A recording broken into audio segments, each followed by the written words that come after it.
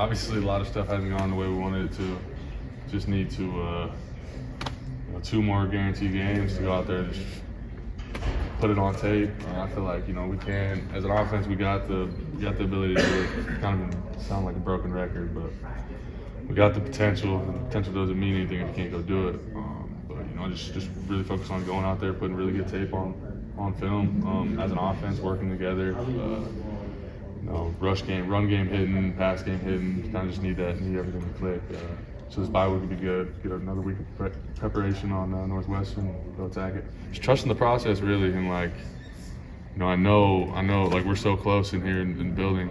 So I know, and all the guys know, like we could really be something.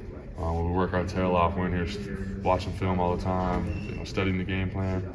So we're putting in the time. It's just just kind of waiting on it, and I feel like that's kind of the beauty of it too. Obviously, you want everything to hit right away, but once it does click and once we do get going, it's gonna be weight off the shoulders for sure. But man, because we knew we could do this, but like I said, just gotta go out there and do it first. They've been doing good. They've just been working. It's crazy the jump they made from when they first got in here. They early enrolled.